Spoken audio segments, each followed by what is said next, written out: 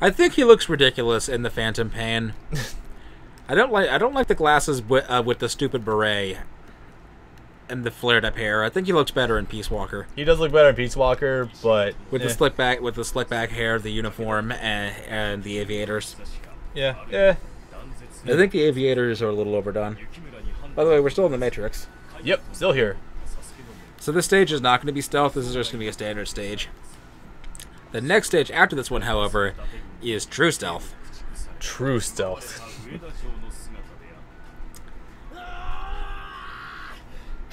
Yeah, most things involving Iru Kimura Masamune probably aren't going to be stealthy. Well, this is defending the home base. Okay. The next stage, we're actually infiltrating a castle. This is an infiltration mission, boss. Watch your corners. Check your corners, boys. Those tranquilizers are only good for hitting people. You can't destroy things with them. Not with that attitude, you can't. Thank you, Miller. I get it. Metal Gear, Peace Walker, Banana Only Run. Can you play as the other characters, like in multiplayer or something? You can recruit people. Unfortunately, they don't have too much aesthetically different about them besides camo that you can equip and guns. But they all have different stats. Well, like in 4, can you equip different heads? No, I don't think so. They're all the straight masks. That probably would have been a little much for the PSP. I think you can play as Miller, but I don't know offhand. I've never actually done it because I always stick him in fucking R&D. Yeah, because like just thinking about how like in 4 you could play in quotes as Raiden or the Colonel. Yeah. Old Snake. Remember back in the day when Metal Gear Rising was first revealed and it was gonna be straight up Metal Gear Solid 4 but with Raiden? Them were the days. Well, no, kind of. And then Konami was like, shit, we can't program this. We don't know how to make action games. We don't know how to just cut everything in the environment. And then they inadvertently made a very, very, very, very good action game. Thanks, Platinum. Thank you, Platinum. I love the idea that Konami can't program an action game. What the fuck do you think Castlevania is? Yeah, sure, it hasn't been... Not a good action game.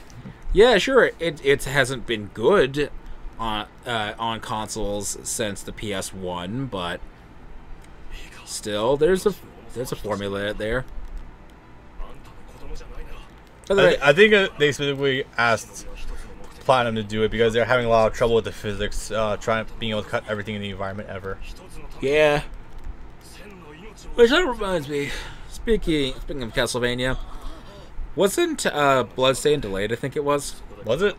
I didn't hear anything about that. I think I heard something about how it was delayed. Was that delayed until this year or until 2018? I want to say the original release date was 2018, but I'm not certain. No, the original release date was 2017, and it was delayed to 2018. Oh, damn. Well, they said at least they're doing it in advance and saying it specifically for quality reasons. Well, if Iga's heard anything about the reception of both My Number 9 and Yooka-Laylee, I imagine he'd want to take precautions. Well, that's a weird thing about Yooka-Laylee is that most people say that the biggest issue... I hear it's not inherently a bad game. No, Yooka-Laylee is a great game. The problem that most people have, that the reviewers have, because the game doesn't come out till next week, the problem that the reviewers are having is primarily with the camera. The camera is pretty bad at times. So that's so there's apparently been some patches already, some pre-release patches. So if the biggest problem is just the camera, then I think you're probably still going to come out ahead. Probably. And you know for a fact the Yooka-Laylee is guaranteed a good couple of million units sold. Pretty certain, yeah. Because between that, it's actually a pretty great year for platformers when you think about it. There was something else that came out earlier that I can't remember what it was. Yooka-Laylee, the Crash trilogy comes out in June, and yes. And the Jack games all 4 Jack games are being remastered for the PS4. Wait, Jack X included? Yes. Oh fuck yeah, dude!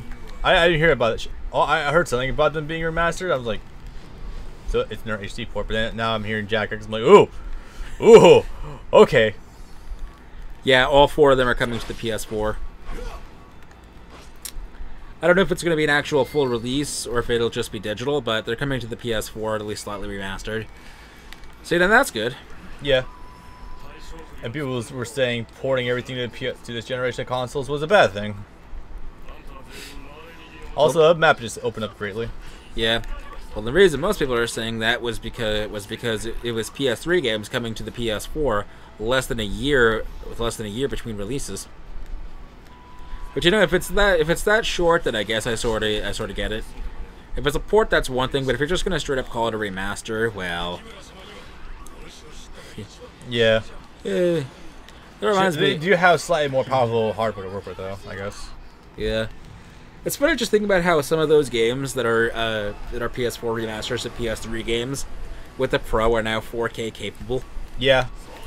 It's like The Last of Us, which was a PS3 game, which ran originally only in 720p, is now a game you can play in 4K. That's a hell of a leap there, isn't it? Yeah, kinda. It really shows how long we've actually been capable of fucking 4K gaming versus what people were struggling with the PS3. You know what the funniest thing is, actually, the first time I actually learned what 4K is? What? DVT Videosoft has had 4K capable downloads on the YouTube downloader since 2010. 2010? God damn. It wasn't a thing on YouTube in 2010, but it was capable of downloading in as high resolution as 4K. Jesus, all right. Makes that premium thingy actually worth it. 2010 4K YouTube. I don't imagine that would look like. Remember how YouTube didn't actually get HD video until 2010? Yeah. That was a hell of a 4 years in between. Oh man. What's up, Coach Ro? I think we just get this because you already seen this animation. Yeah, it's the same one every time. Yeah. Now we're optimizing time. Also, I still have a Basara gauge I'm not using. I gotta do something with this. So that's the funny thing about Kojiro, actually, is that he debuted as an NPC in Basara 2. He made his first playable appearance in 2 Heroes along with Matsunaga, and they look horrifying. Yep.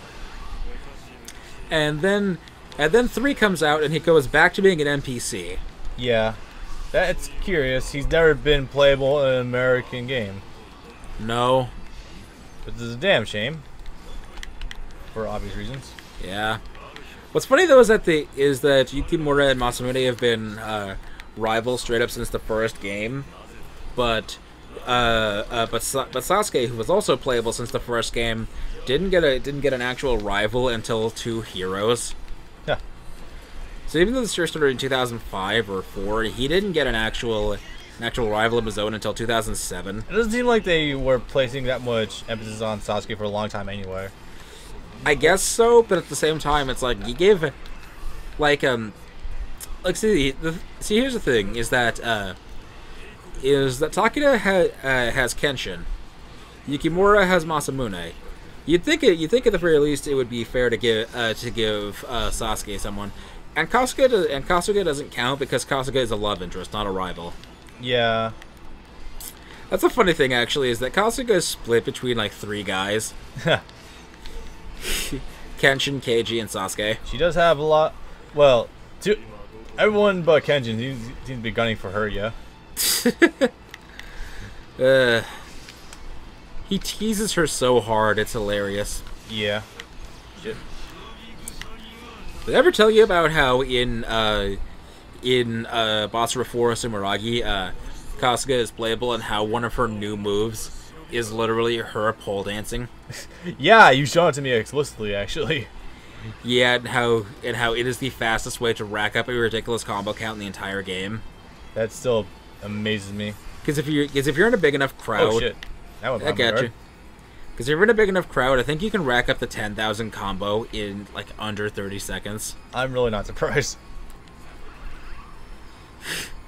The noise. Yeah. Also, Kojiro seems to be putting up a bit of an offense. Dynamic scaling difficulty. Like, if nothing else, at least it's nice to have a challenge. Yeah. It's good that the game's not too easy. I wonder if this series has ever had online co-op. It hasn't, sadly. That was the funny thing, is that I think it was actually, I might be wrong on this, but I think it was actually mistakenly advertised in the West as having it, despite never actually having it. Huh. This is not quite Dynasty Warriors, sadly. That's the thing that makes me really sad, though, because for the time it came out, it was definitely the best Warriors game ever, because its competition was Dynasty Warriors 7, which is a fine game, but Basara 3 is just better. Yeah. It just is. So to not be able to have online co-op makes me sad. Which, just think about that full screen co-op. Yeah. Sup, party dude?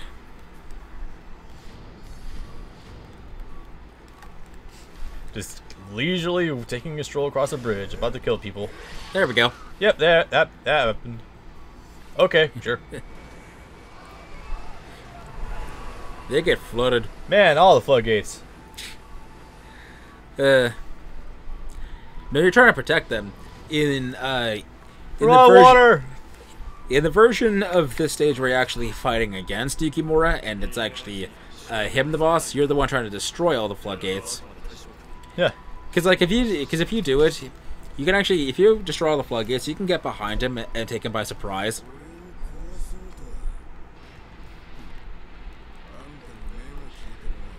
The texting on the previous cutscene actually says, at least in the English version, "One-eyed dragon party time." Yep. At least they've always had their sense of humor. And yet, no English text here. Strange, but okay. Well, no, it said it in Japanese. The Samurai Heroes version says "One-eyed dragon party time." Yeah. I know, it's just the whole English theme with Masamune. You think they could go for that? Yeah. So I'm going to say right now, it needs to be a thing in Capcom 4. They need to have Yukimura and Masamune so we can finally have Dante fight Date. It needs to be a thing. Stop teasing us. Actually have fucking Basara characters playable in Marvel vs. Capcom. That's really a thing that should happen. Considering this game the series has had a fighting game before already. Yeah. Which was made by, not made by Arc System Works? It was Arc System Works. Yeah. Did you know that that Masamune was originally considered as a Capcom representative in Tatsunoko vs. Capcom before ultimately being dropped? How much you want to bet we can still find him in the data files? Probably. Is Dante in Tatsunoko vs. Capcom? He's actually not. Huh. Yeah. Okay, I was gonna say if he was dropped, that was probably who he was. For that record, I don't think they have Beautiful Joe in that game. I don't think. I think he actually is. Which, for that matter, just think if he was in there. Dante.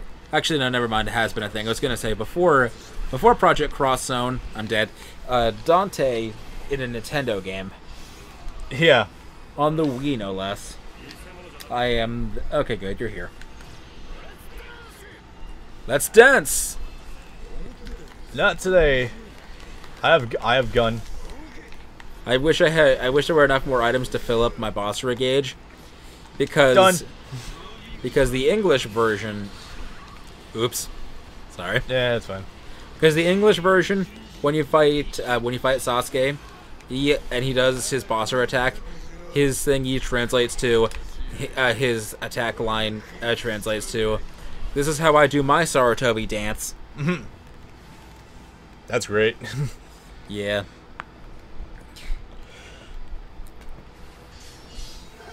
So you remember this scene from that episode of Judge End, where Mitsunari appeared in front of Yukimura's castle, and Masamune just so happened to be there. Yeah.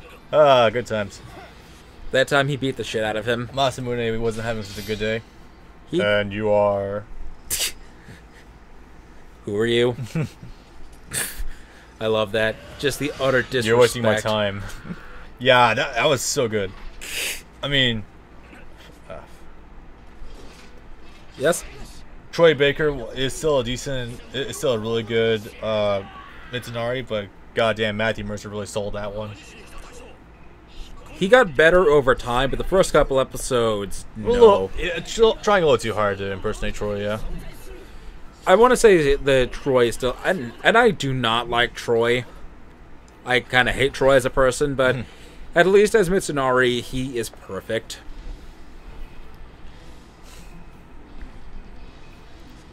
Actual Snake Eye. I was going to say, yeah. Yeah... I just remembered a really funny post. Quote Rohan: "If I was stuck in a room with Adolf Hitler, Saddam Hussein, and Josuke, and I had 2 bullets, I would shoot Josuke twice." That should remind me of that. Yeah. Yeah, but you remember that part at the in the semifinal episode of Judge End where Masamune comes to challenge Mitsunari.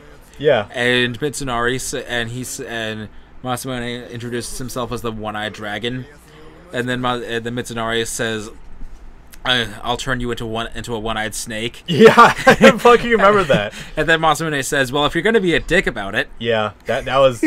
I fucking love Funimation script writing sometimes, dude. It's so good. Can it, Star Fox? Up and away. Yeah. These guys, that's really good. That OVA is the best thing ever. Your lordship. Is Johnny coming to any local conventions anytime soon? Isn't he coming to Sabo? Yes. Yes. I was gonna say, sit down. He's coming to Sabo. Yes. Dude, for all the Bleach crap I own, I'm gonna have a mountain of Basara for him. You really are, dude. I think you might spend, if you're not careful, you might end up spending like $60 on autographs alone. That's just with him. Yeah. Well, no, thankfully Sabaton doesn't charge. That's why Sabaton is amazing. They're the only one that still does. That reminds me, actually,